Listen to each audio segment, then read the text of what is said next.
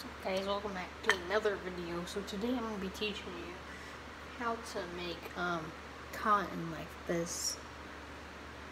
Not really make it, but get the seeds out of it. So it's like seedless and raw cotton, not processed or anything. So this is what I'm working on right now. It's like a little cotton ball sticking here.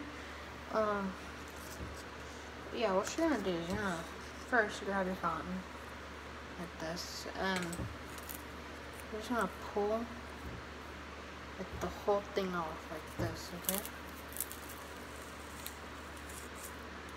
So just keep on pulling, should be like that. Clean, nothing on it.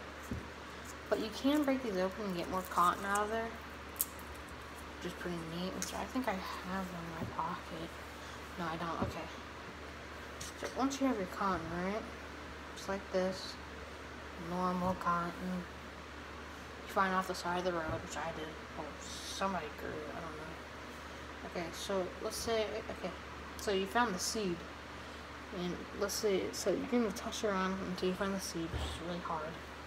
And then you're just gonna pull off the cotton around the seed, and you're gonna keep on pulling the cotton off, put it in that little pile, so you can start making cotton balls, huge wads of them.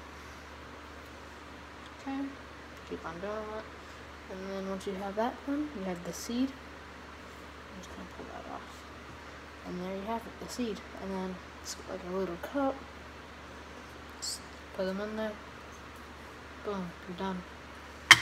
Bye.